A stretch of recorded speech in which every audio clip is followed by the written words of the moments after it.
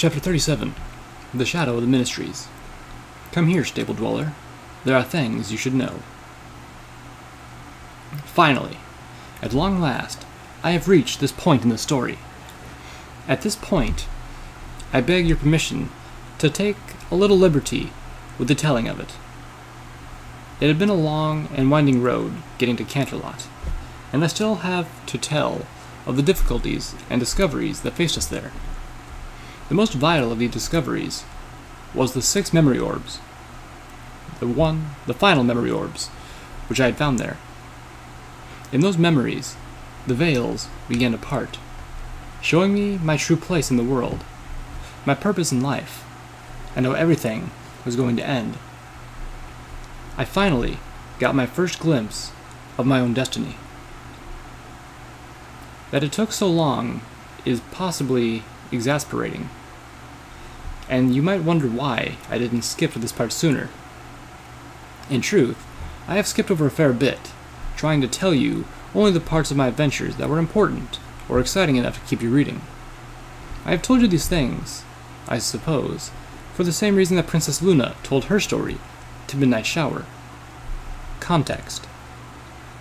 Only with the proper context can you see how meaningful these memories were, and how they set my hooves on the right path. They ended with me coming here and doing what I'm about to do. For all that, there was a long and brutal journey still ahead of me, and I had only seen glimpses. I had not found my virtue. I did not understand my role in this world, and I was utterly unaware of the war about to descend upon us all. I did not view them until our time in Canterlot was over, and I feel it would be too much to tell them all at once. Too much for me, at least, to try and relive them all in order like that. So, with your indulgence, I will diverge with proper chronology and scatter my telling of these memories throughout the much longer story of our experiences in Canterlot. Thank you for bearing with me on this. Well, that's awful fast, Calamity commented, staring at the pink light mist that was already filling the streets of Canterlot as we looked down from high above. The steady rain had washed the pink cloud out of the air in the days before, and yet the cloud was dense enough to tint the air merely half a day later. Most of the city was built from stone carved from the very mountain Canterlot embraced. Cobblestone streets had their lining with elegant structures formed from stone and mortar, or magically molded rock. Most buildings of stone still stood, although cracked and crumbled from the weight of unnatural ages. As we flew by, a 3-story tower, once an upscale inn, collapsed with a deep-throated rumble, sending up crumbling swirls of pink-tainted stone dust. Everything more susceptible to the entropy of the cloud had been reduced to rust and rubble.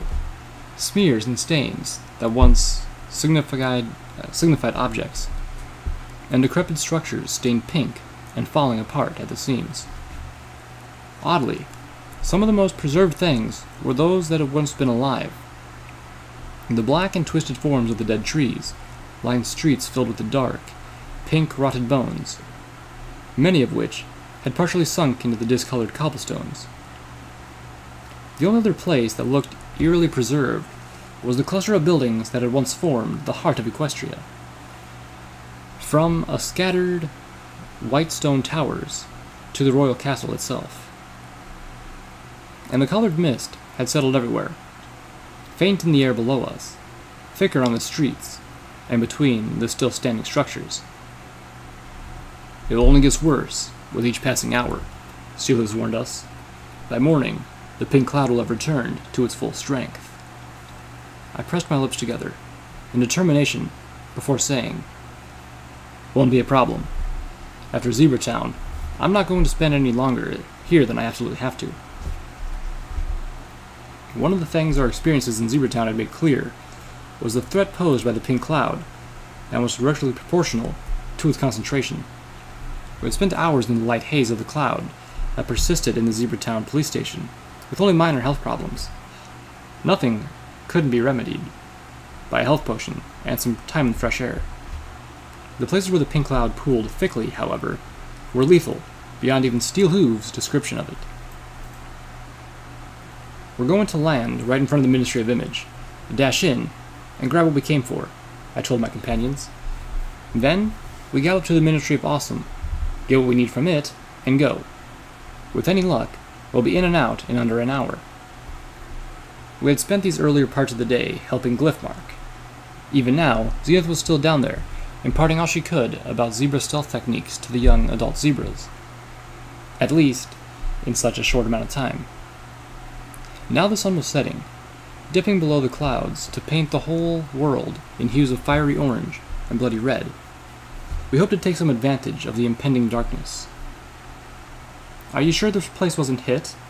Velvet asked, observing the level of damage that was evident throughout the city. "Is all that just from age?" "The entropic effects of the pink cloud speeds decay," Steelers noted. "If the city were not made largely of stone, it would have crumbled to dust long ago. Only the magically protected places are significantly intact." "I reckon a fair bit of damage was done by the explosion when the shield came down, too," Calamity commented as he circled at a safe height, drawing us over the outlying city and towards the castle itself. "I thought the missiles had stopped striking after the pink cloud went off." "Yep, and that's how I read it too. But that ain't the explosion I'm thinking of," Calamity explained. "Remember the megaspell pumped through all that cloud to Canterlot to make the air look solid pink? And it weren't like the shield weren't full of air to begin with. Of course, the air pressure in Canterlot would have been, well, I'm not sure how high, but it would have been pretty high. No wonder the pink cloud seeped into everything it touched, to the extreme which it did. I expect the moment the shield went down, there was one hell of a... Well, you saw it, Steel Hooves. Am I right?" "I didn't notice," Steel Hooves said, with a morsely defiant tone. "I was a little too focused on the falling wave of pink water." I reviewed what we had learned of our so-called dry run for Canterlot in Zebratown, beyond the fact that Steel Hooves and I disagree on what dry means. The greatest danger we expected to face in Canterlot was the pink cloud itself, but the interior of Zebratown Police Station wasn't much different than Canterlot right now, and so I was highly confident that we would be fine as long as we minimalized our exposure. Likewise, we knew that the pink cloud had the potential to fuse objects to flesh, or each other. That only seemed to be a concern while within the highest concentrations, at which point such fusions were the very least of our health concerns. As such, I announced that I was going to wear my pitbuck and my armor. "I'm going to put on my battle saddle the moment we touch down," Calamity responded. "That is a foolish choice," Steelers retorted, pointing out, "if you insist on taking the risk of wearing armor, your Enclave armor not only offers a much higher degree of protection, but its magical energy weapons are far more suitable for battling some of the dangers we are most likely to face."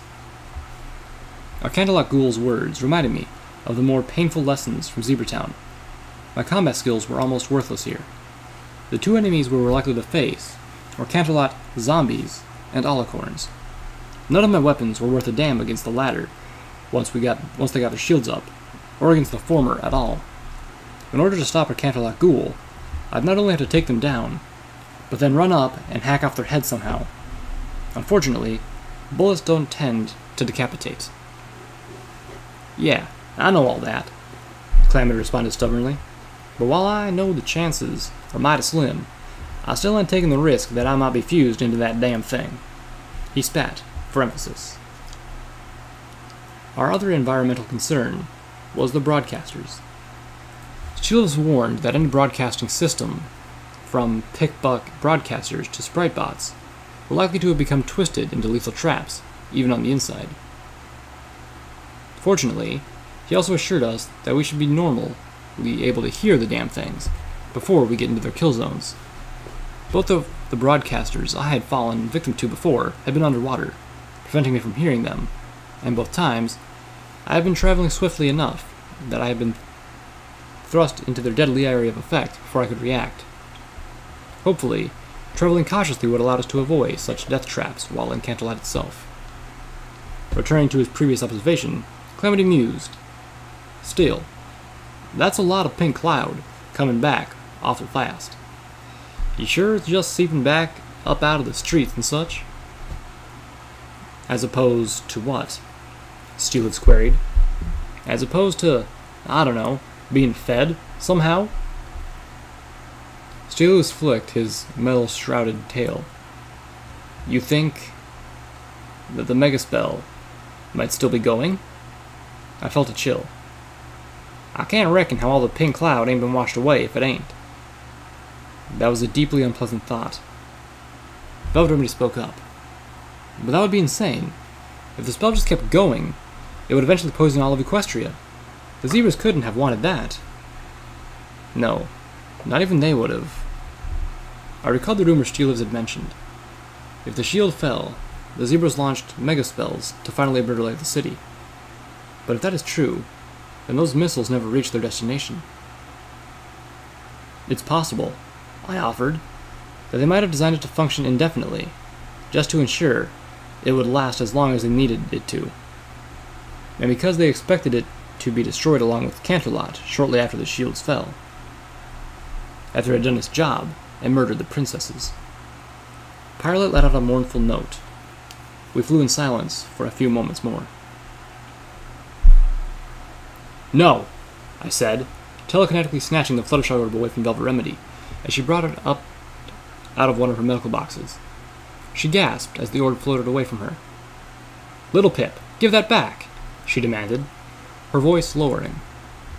I frowned, but shook my head. You've been losing yourself in this too much, Velvet. It's really beginning to worry me. I've been letting this go for weeks. After all, her reliance on the Fluttershy orb had seemed to wane after Pyrelight had joined us.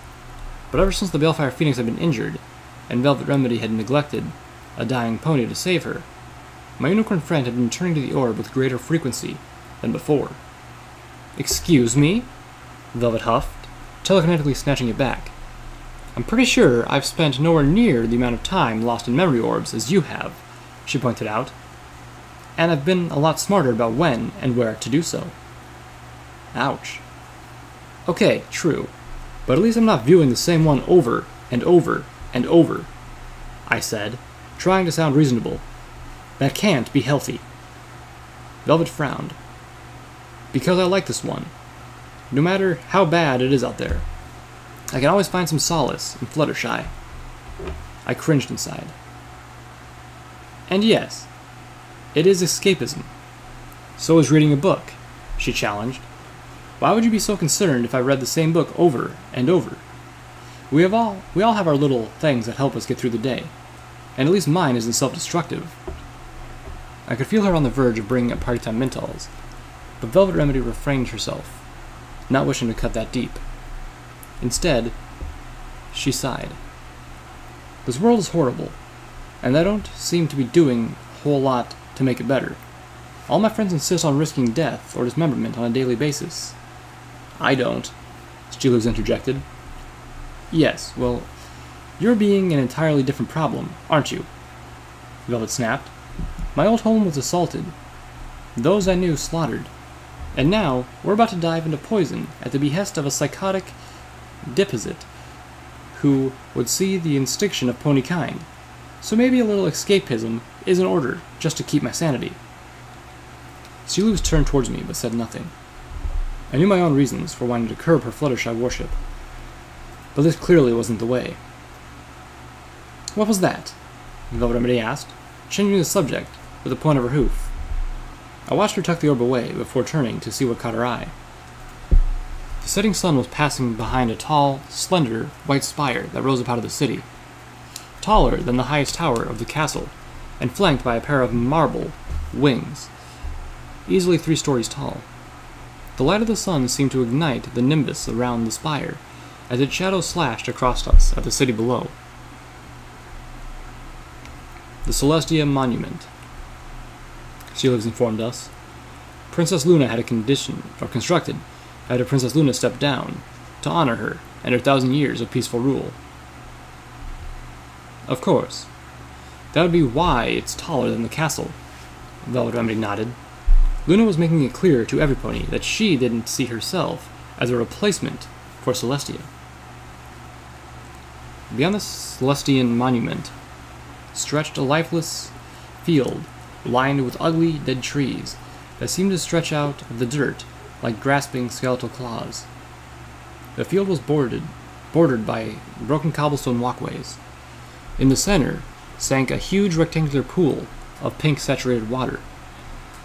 Rising opposite the monument was the royal castle itself, a glorious mass of crumbling spires and cracked white stone. The field was flanked by silent sentinels of 6 preserved buildings, standing across from each other, like pieces on a chessboard. The ministries, even now a shadow of their regal and impressive former selves. This was Ministry Walk.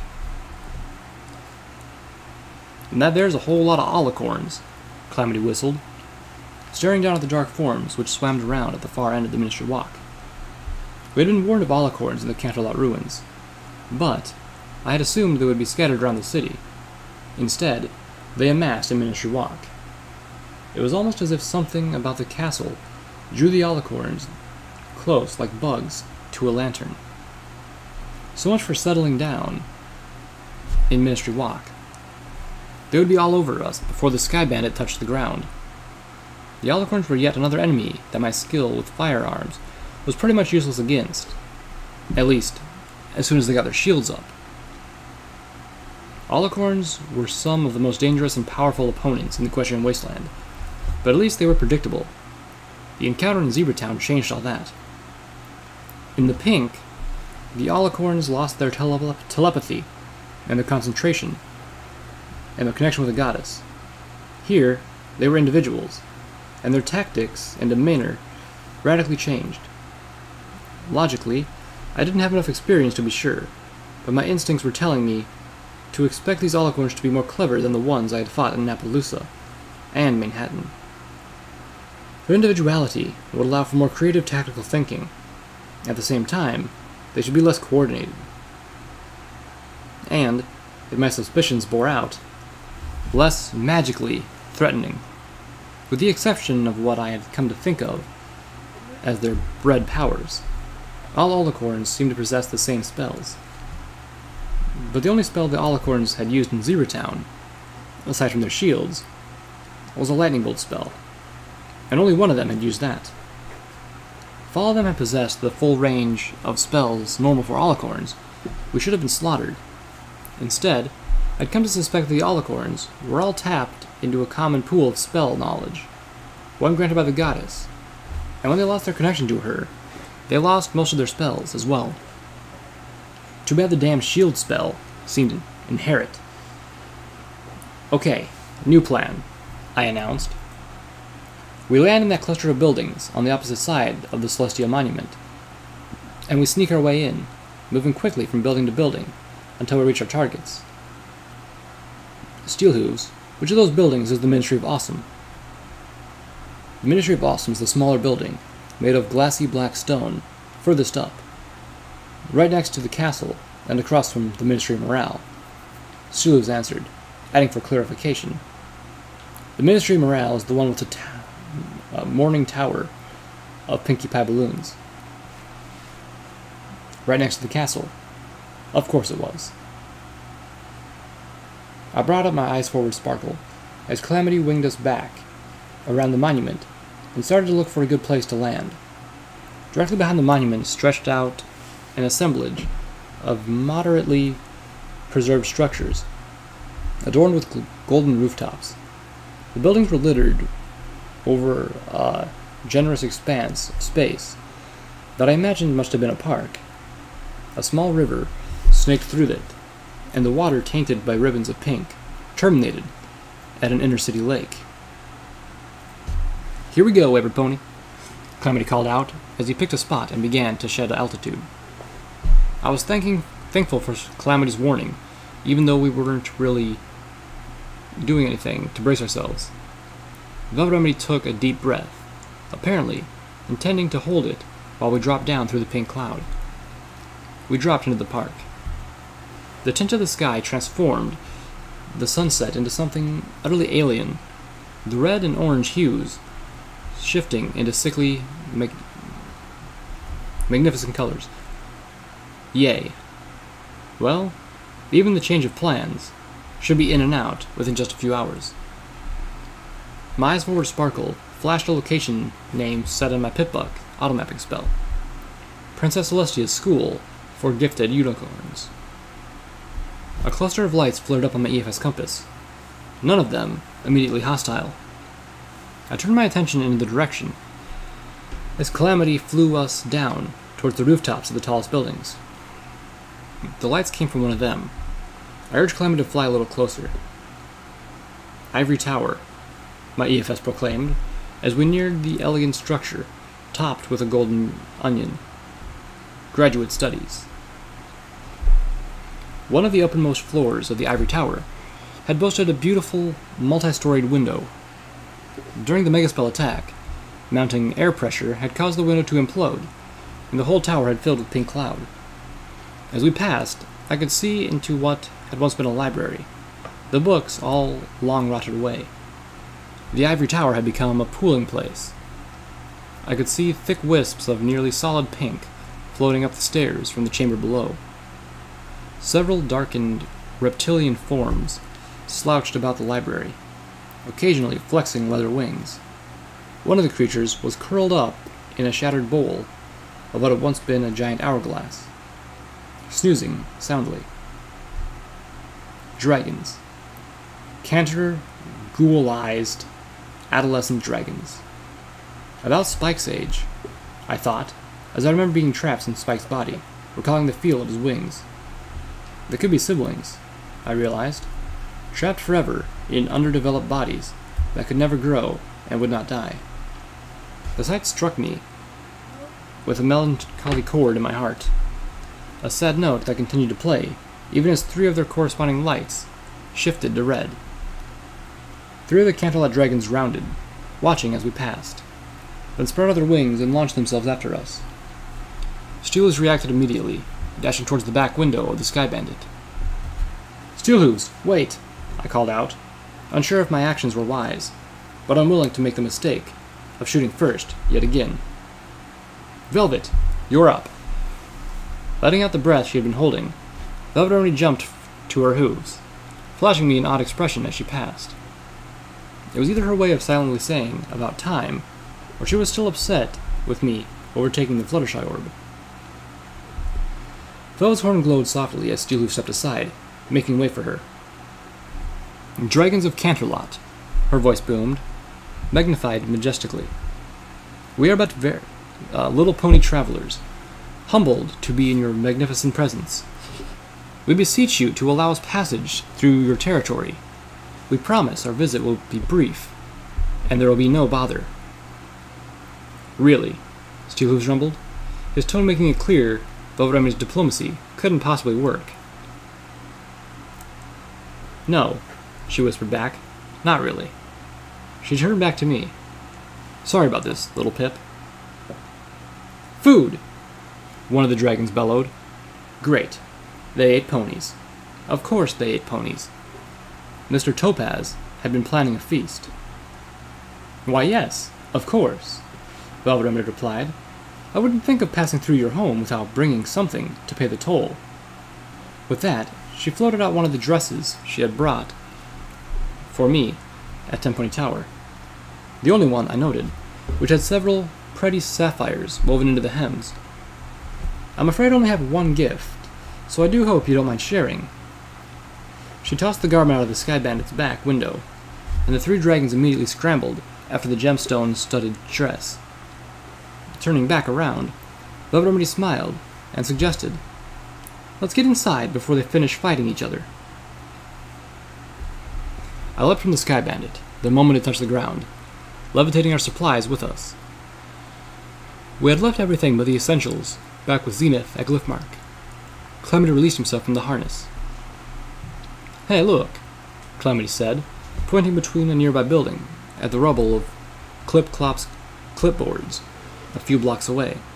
Maybe we should stop by there on our way back, he suggested, as we all began to gallop towards the closest building. Perfect place to get a blade of armor for the Sky Bandit. No, getting sidetracked. Wait, what? I blinked at Calamity in confusion. Yep, ain't you noticed all the clipboards lying about everywhere? Calamity asked, flying alongside of us. Darn things are nigh indestructible.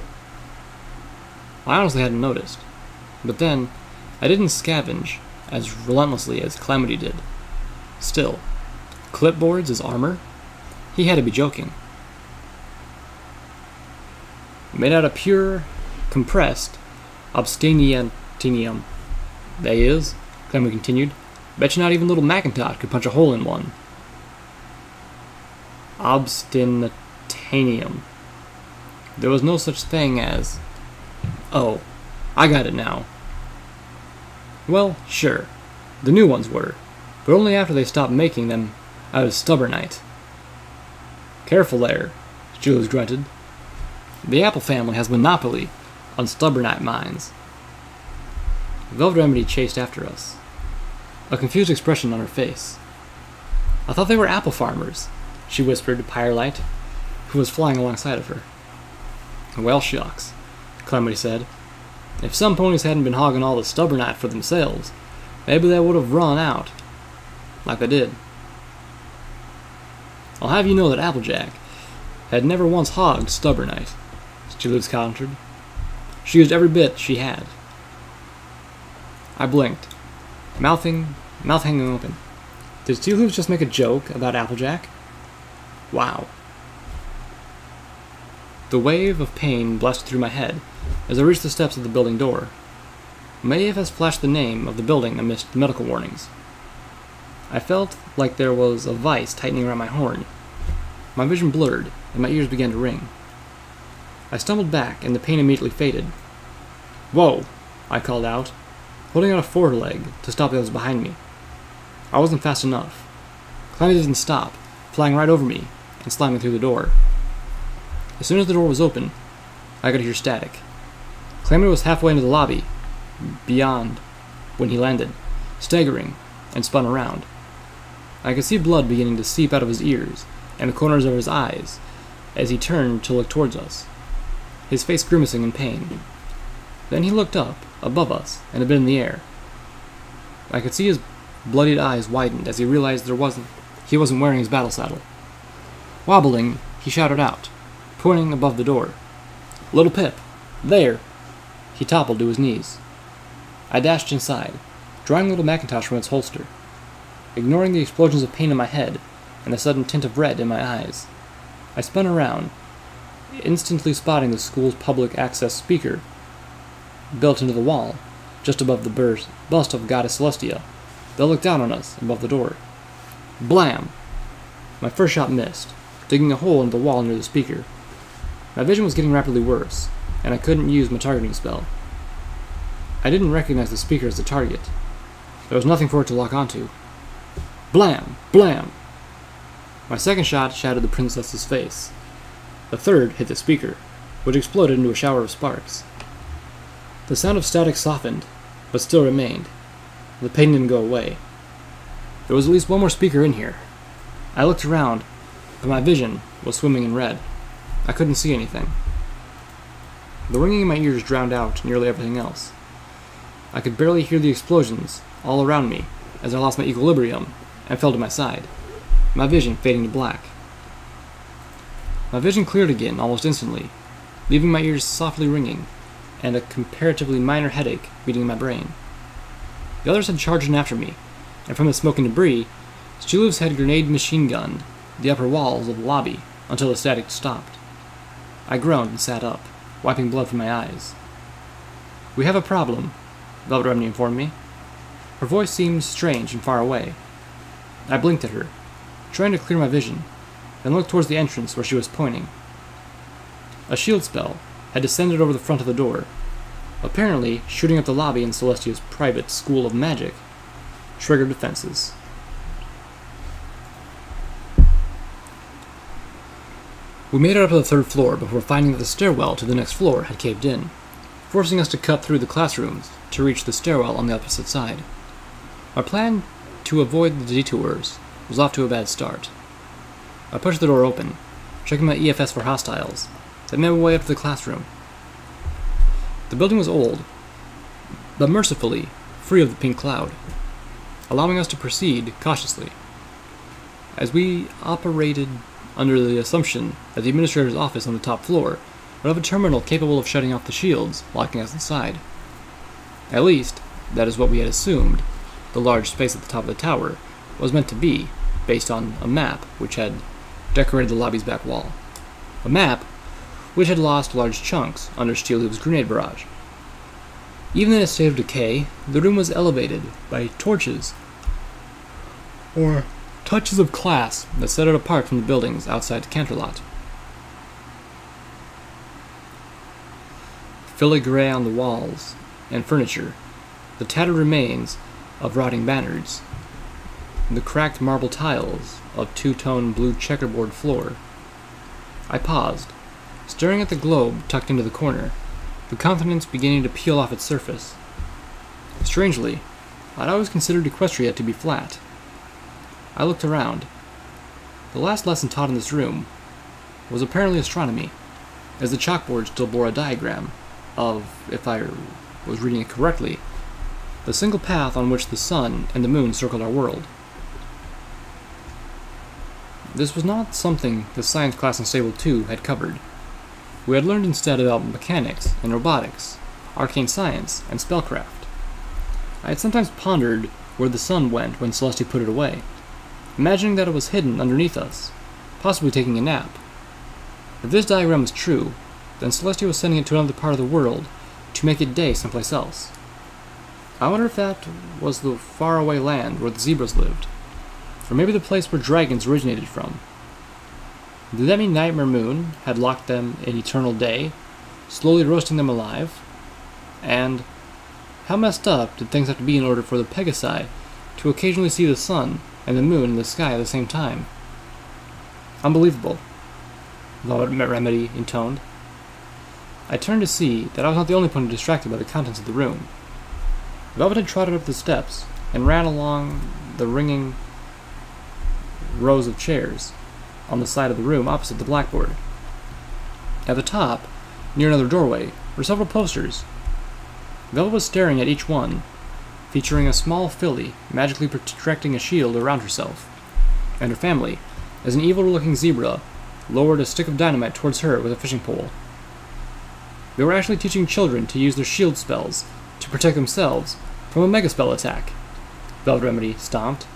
From the poster, I gleaned that the spell was one of the first taught to any unicorn who had capacity to learn it. They might as well have been telling them to hide under their desks. Velvet? There ain't any desks in this room. Velvet Remedy swung around and saw the rows of chairs and the lectern. There was not a desk in sight. She sighed. Not the point. Maybe Celestia just didn't want them to be scared, I offered. I had to imagine that telling the children to lie, a lie that allowed them to believe there was something they could do, was kinder than leaving them to feel helpless. Or was my belief born of corrupt kindness? I grunted, hating Trixie.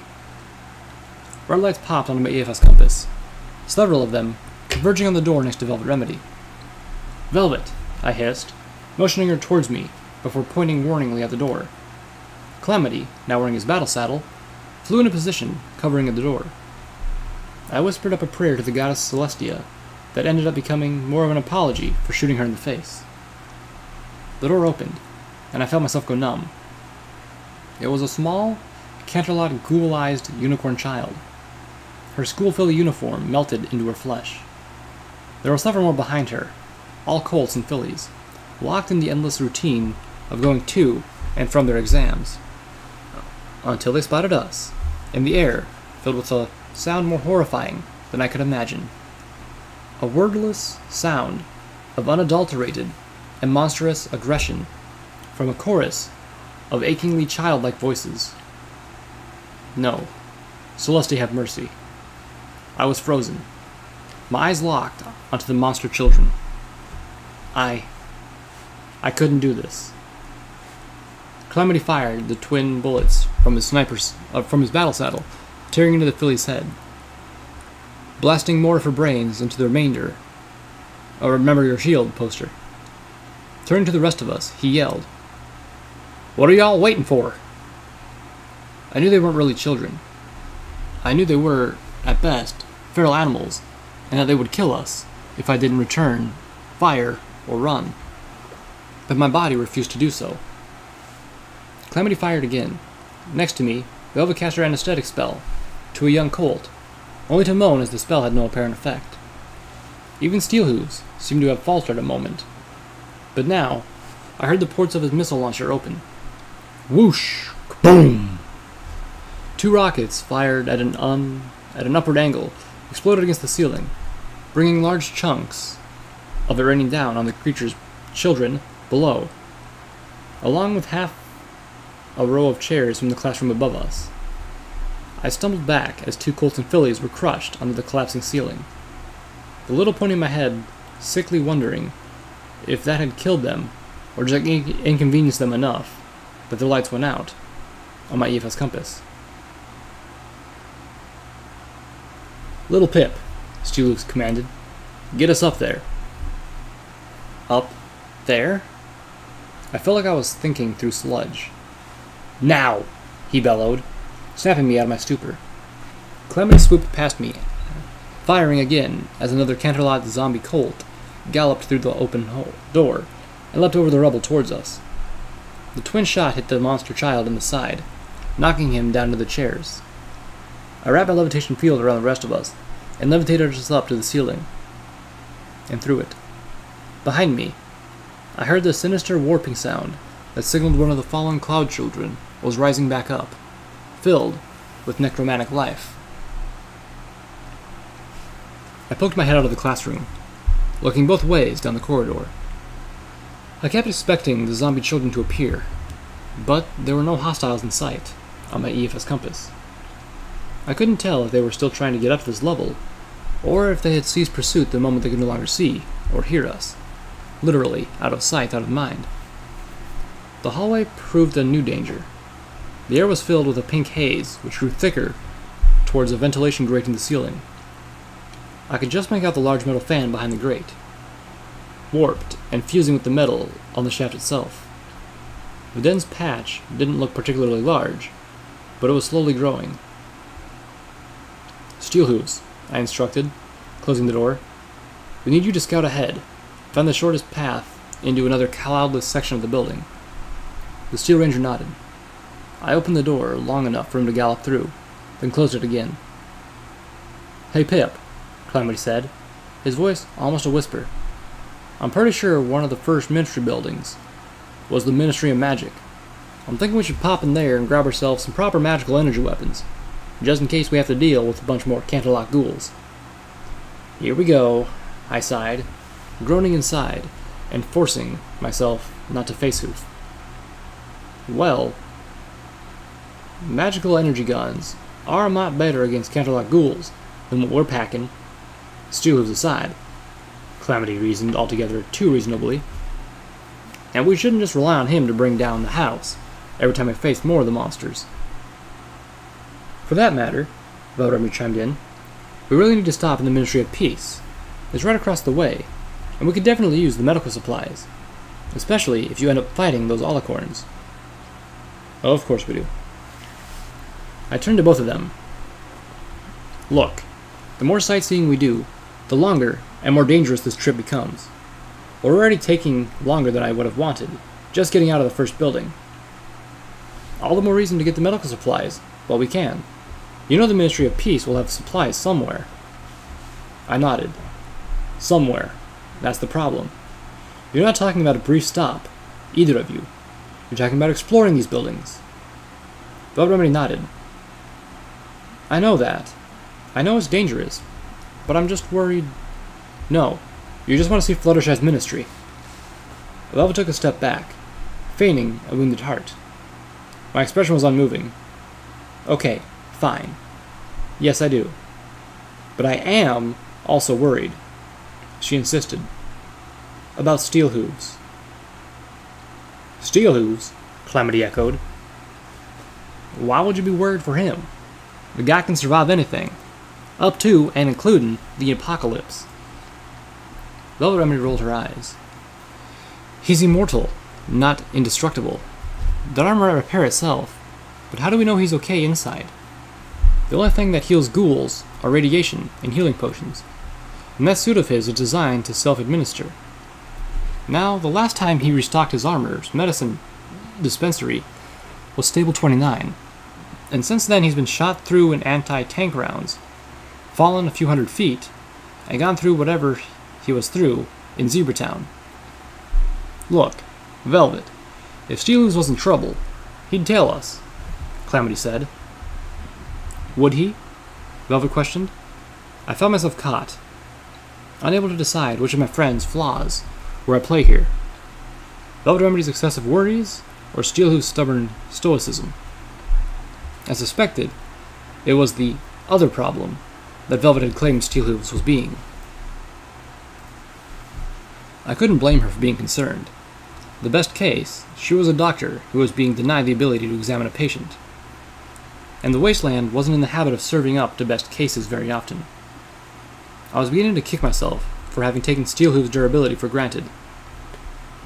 Well, there was Gummies, Calamity offered.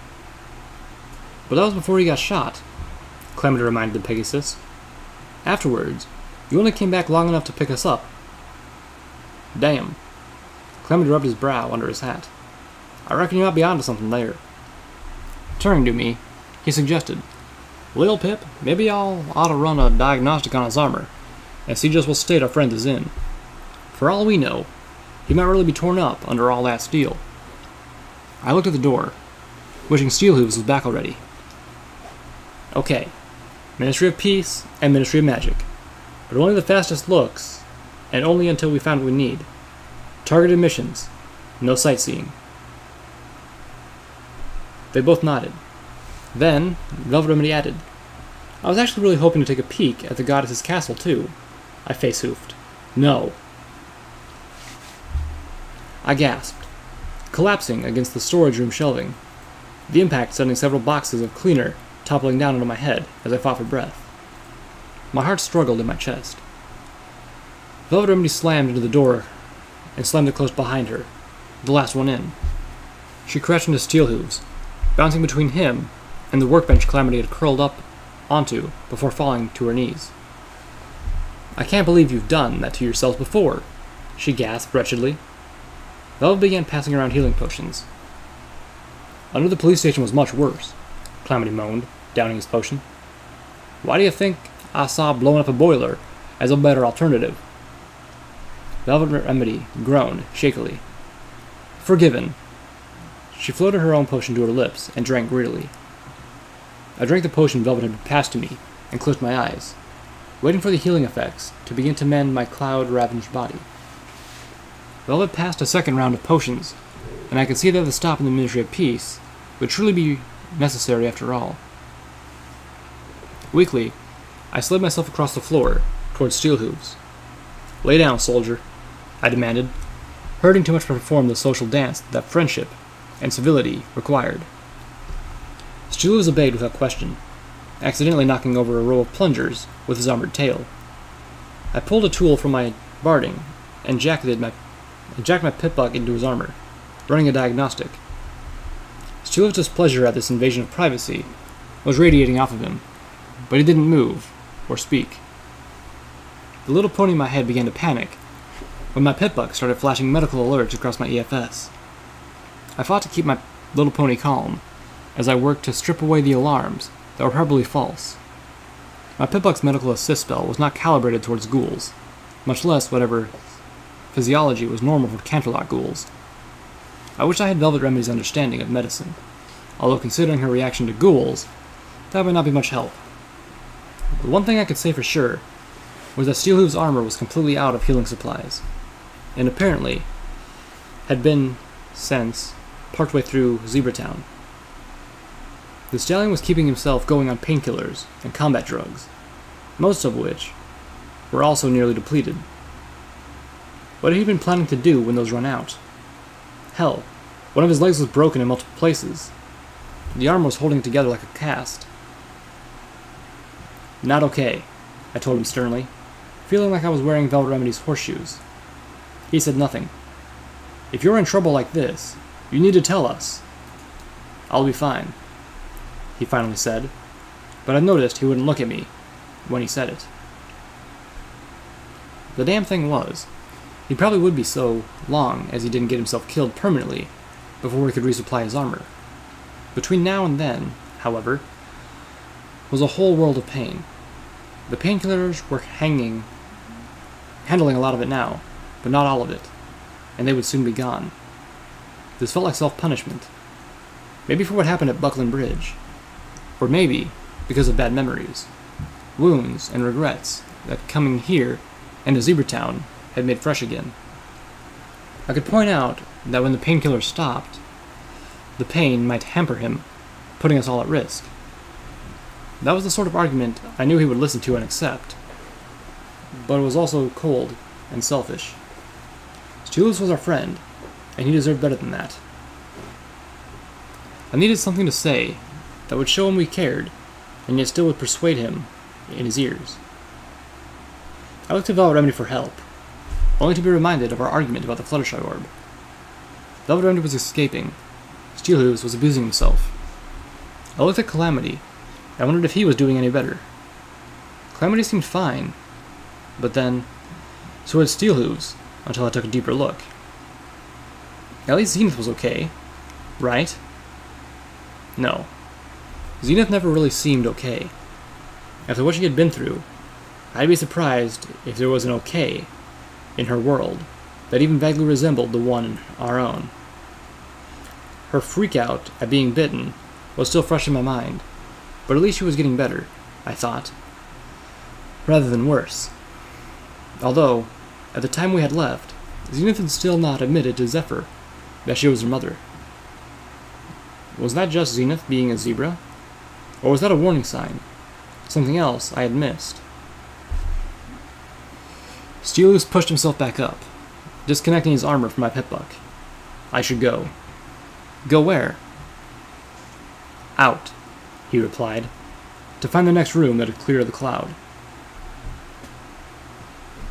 Velvet Remedy tossed up her shield, the shimmering sheen of magic filling the hallways, just in time for the 3 baby dragons to slam into it.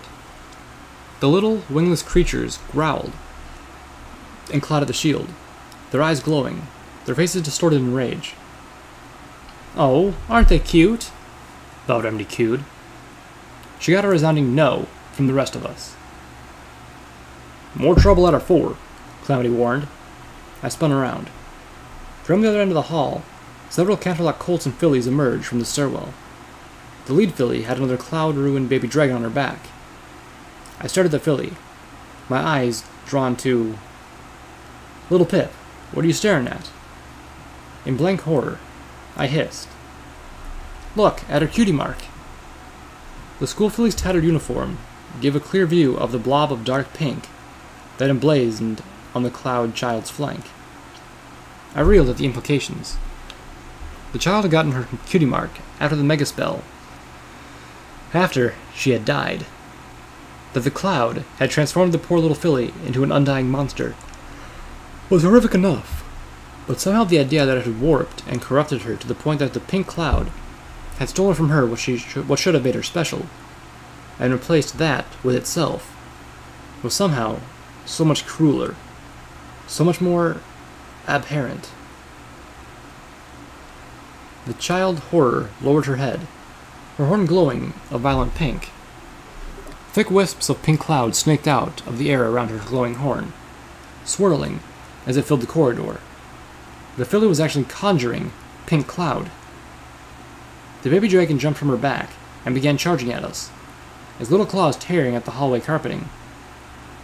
The twin shot from Calamity's battle saddle echoed through the hallway, the baby dragon's body ragdolled against the wall. A moment later, the tendrils of pink began to reach us. Immediately my head swam, my headaches spiking. I backpedaled, trying to get away, only to hit Velvet Remedy's shield. The 3 baby dragons behind us gave little roars of anticipation and violent desire. "What," Calamity coughed, "is with the rest of you?" The Pegasus dropped to the ground, unable to keep flying as the pink cloud began to eat at its insides. He fired blindly into the pink. "They're not really children." I could hear the cloud children galloping down the hallway towards us. All I could see was pink and black, the edges of my vision going dark. My EFS compass was showing nothing but a mass of blurry red. Every breath seemed to shrivel my lungs, making me fight harder to get half the air that I could before. Velvet Remedy collapsed beside me, her shield going down.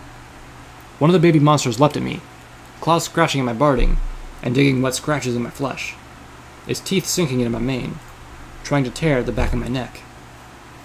Shields opened fire in the hallway, and I curled up as I was pelted with concussive waves and shrapnel from the close quarters explosions. The blast left my ears ringing. My sense of direction and balance shot to hell. But they also thinned the cloud. My gut was twisting. My insides felt like they had began to rot, but my headache cleared just enough that I could focus. I floated out a little Macintosh, aiming at the small little monster gnawing on my back, and fired. I felt the creature from my back drop. The poor thing, which should have been allowed to grow up, to be a dragon. Velvet Remedy curled up into a ball, crying. The 2 other baby dragons were trying to eat her. Her body was a tapestry of shallow, bleeding scratches. I fired twice more, getting them off of her, and I stumbled to my hooves.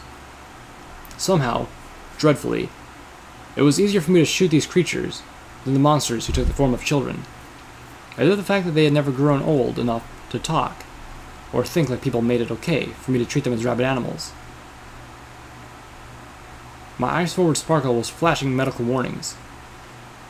Even thinned, the pink mist was killing me. I needed to get out before my internal organs started shutting down. Wrapping Velvet in my magic, I galloped as fast as my legs and lungs would take me. A staggering trot, trying to get out of the pink. Behind me, Calamity fired once more, then pivoted and followed, stumbling as he attempted to run. The air filled with that nauseum, grating sound as the eyes of the baby dragon Calamity had shot began to glow, and it began to growl. "Get to the top," our Applejack's ranger called back to us. "I'll hold them here. None shall pass." "We're down to the last of our healing potions," Velvet Remedy warned softly, tears in her eyes. I groaned as I drank the potion she floated over me. We hadn't gotten to Ministry Walk yet, and I still hadn't had the chance to restock Steelhooves' armor. I watched as the slashes of red that covered Velvet closed gently, mending themselves before my eyes, leaving her looking unmarred, yet still covered with her own blood. The mare swayed despondently, then curled up next to Calamity on the large bed in the center of the room. The large circular room had no windows. Both the fireplace and the chute provided means for the pink cloud to enter the room. Fortunately, the magic ventilation spell had prevented the cloud from pooling here, leaving the air only the lightest shades of pink. Survivable level of pinks, so long as none of us fell asleep here. The administrator's room had been a lovely, once, a solemn room of violets and blues, with a mural of clouds drifting over the walls, and a delicate orateness to every feature and piece of furniture. Ghosts of that beauty remained on the greasy rot of the carpet, bed, and tapestries. A golden scroll-shaped stand leaned next to one of the walls that crumbled bookshelves and filled with decayed books, and the residue of dissolved scrolls. Next to the center bed was another golden stand, this one holding a terminal. Its screen glowed softly. The door into this room had been one of the hardest locks I had ever encountered. I expected no less from the terminal. It just isn't right, Velvet Remedy choked, leaning against Calamity. All those children, those little baby dragons. Calamity wrapped her wing around her as she began to sob again. They didn't deserve this. It's so unfair. It was worse than unfair. It was evil. I felt a bubbling rage simmer in my beating heart. But there was no pony to be angry at. I couldn't be mad at the victims. And the zebras, and possibly ponies, who created and deployed the megaspell, were long dead. No. I was furious at the pink cloud itself. How dare it? I began to hack, trying to focus, not wanting to take out my frustrations on the terminal, lest I make a mistake and get locked out. Little Pip, Velvet said softly, if the megaspell is still working here, still pouring out its poison. Her eyes closed, her voice trembling, finding determined steel. We need to stop it. I nodded. The password was apologies. The Apple Orb. My host was checking his watch. The little hoof pointed to 7, and the big one just a few minutes past the hour. It was either late morning, or less than an hour from midnight. I had no way of knowing. The hallway was a cold, gray metal, with no windows, yet it felt like night. A soft chime drew my host's attention. He turned as the elevator doors opened, and party music played over the speaker in the room. The elevators seemed empty. My host stepped away, watching cautiously. The elevator doors closed, cutting off the sound of music. I could barely hear the soft hum as the elevator began to descend. My host looked to his left. Empty hallway. No doors, ending with the heavy steel door of a vault. He looked to his right. A magical field of blue light shimmered in front of an iron gate. The room beyond was filled with humming mainframes. I apologize for running late, an exotic voice said, from the nevertheless sounding slightly muffled. First, the head of a zebra appeared as she pulled her hood back. Then, the rest of her. I did not mean to make you wait. I felt my host press his lips together. That's alright, Skora. But you'll have to hurry. Security will recycle in any minute now. When it does, we've arranged for the shield to drop. It'll only drop for 4 minutes. You'll have to get in, get the data, and get out. I saw my head turn away as I fished a key out of the pocket of my security uniform. This will get you through the gate. You know which system you're looking for, right? Zakora nodded. A sad look formed on her face. I ask if this is worth the cost. The lives of ponies will be lost. I felt a frown edge across my host's muzzle. We will be willing to make sacrifices if we are going to end this war. Your success here will get you the Caesar's trust and will allow you to get close to him. My host stepped back. But, if it helps, I'm sure they will arrange for the weapons factories in those schematics to have minimal staff when the zebras hit them. My host's frown turned with a grimace. Unfortunately, we've had a small complication. Zakora raised an eyebrow. They've installed some sort of new gemstone detector. Something from the Ministry of Image, all over the place. It is designed to detect zebra talismans like your cloak, and is not part of the normal security system, so we can't just shut it down without raising alarms. You'll have to remove your cloak before going in. I will not need it once in there, so I will leave it in your care. Zakora slipped out of her cloak, now wearing only a satchel. She looked strangely naked without the jewelry I had seen her wearing before. The shield of blue energy suddenly went down. My host sucked in a breath. Quickly, strike me down. Hard! Zakora spun and bucked at my host. One hoof caught him squarely in the chest, cracking at least one rib. The other sank hard into the soft flesh of his neck. Zakora's eyes widened as I collapsed, choking, fighting for air. She had clearly not intended to land a possibly fatal blow. My host waved her on, coughing and fighting to remain conscious.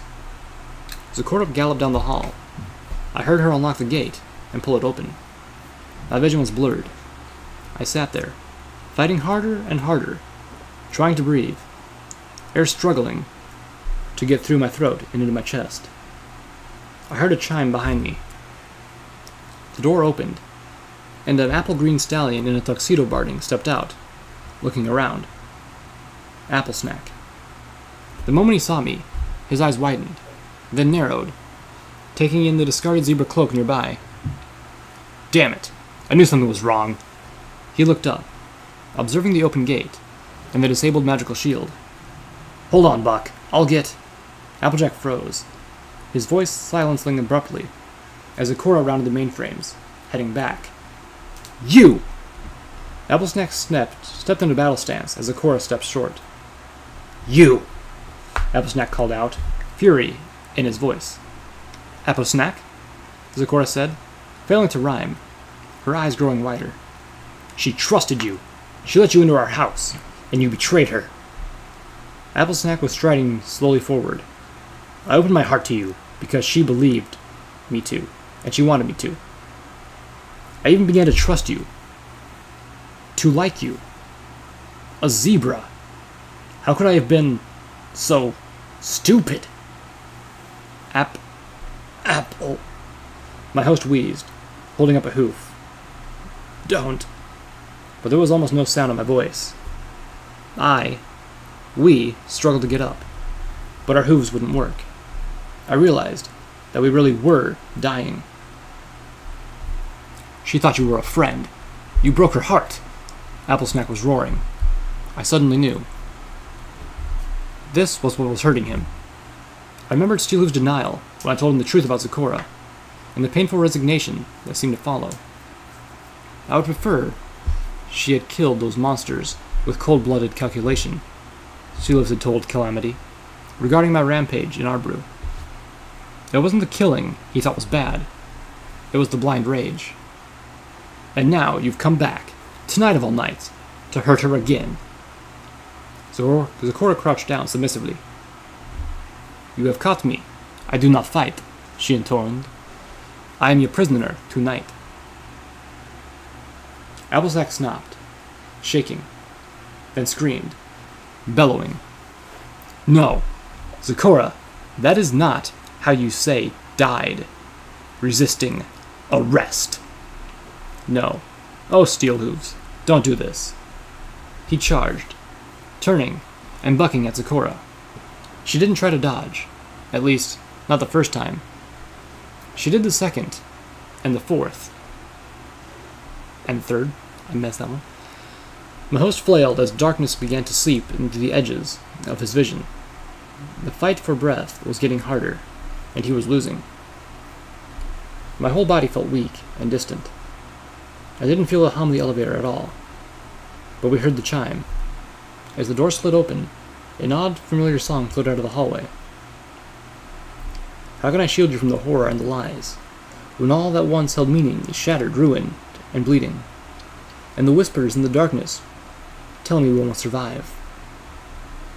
It was the song that had played in Steelhooves' shack the morning I first met him, the song he became strangely lost to. My host struggled to get up again, trying to make any part of his body work now. We weren't getting any air anymore. Down the hall, I saw Zecora strike out, trying to defend herself. Applesnack ducked under the kick and brought up one of his own, striking her underneath and sending her body flying against the wall.